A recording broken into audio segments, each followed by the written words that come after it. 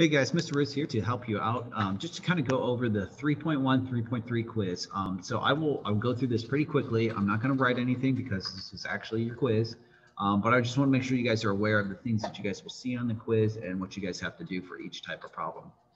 So the first problem here is you guys are going to describe Rolle's theorem in your own rules.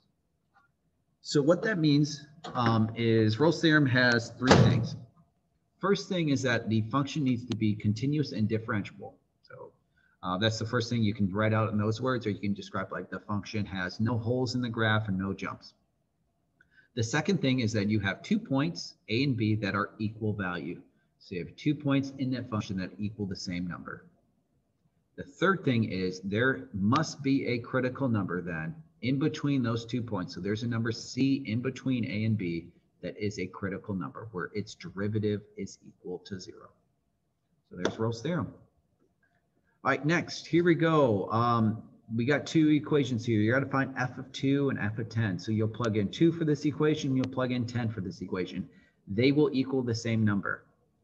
The question is, why does Rolle's theorem not apply even though f of 2 does equal f of 10? Well, you'd look at this here and say, well, there's a jump in the graph. You just would have to tell me where the jump is. So where is x discontinuous of the function?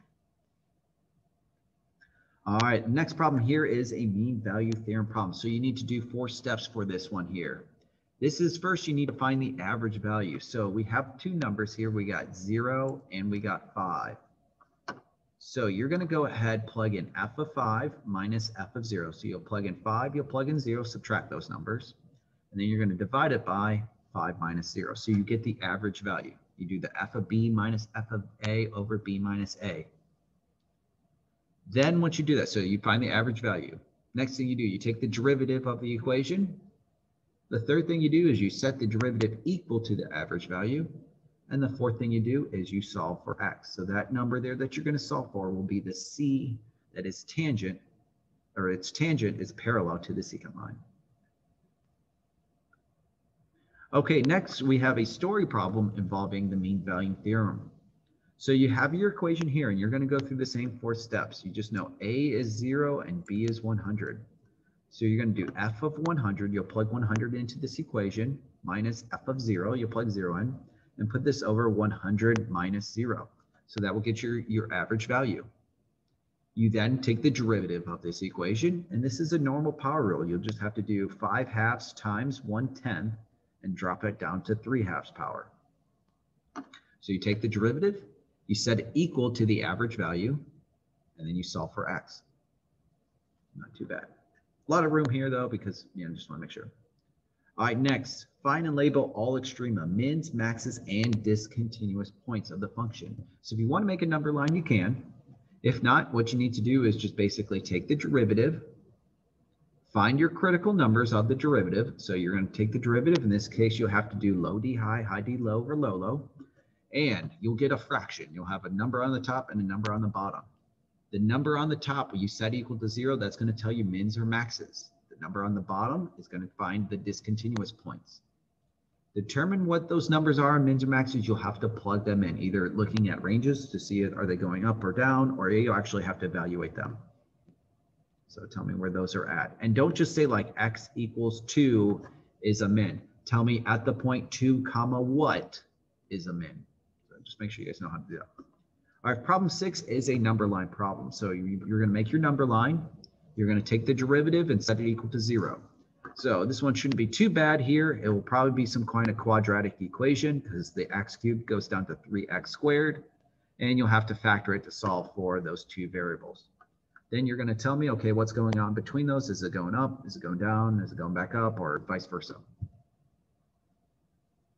Alrighty, here we go. Next one, given the derivative. This is sketch the derivative given f of x. So these are all you want to go through, sketch the derivative. So you can see this graph is going down, then up. So the line should be below, then above. Kind of go through here.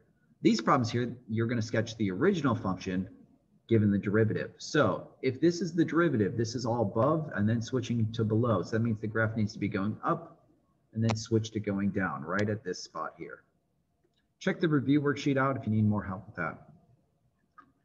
All right, next problem. You are going to use a graphing calculator for this one. You could have used it for the other ones, but you're going to go through and almost basically make your number line again. But you're going to go through, find all your mins, your maxes, and your discontinuous points and endpoints.